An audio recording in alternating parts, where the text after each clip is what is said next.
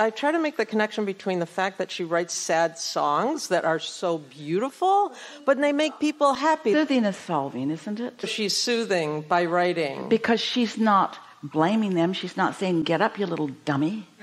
She's saying, sometimes that's how life is. And sometimes it doesn't feel good. You cannot get to a better place when you're mad at yourself about where you are. It's just impossible.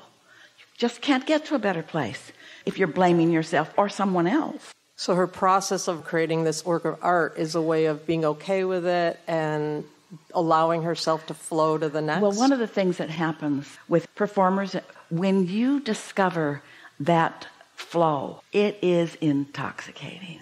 You don't want anything else. She's not depriving herself of some other kind of life while she gives herself to the world in that way. That is life on steroids.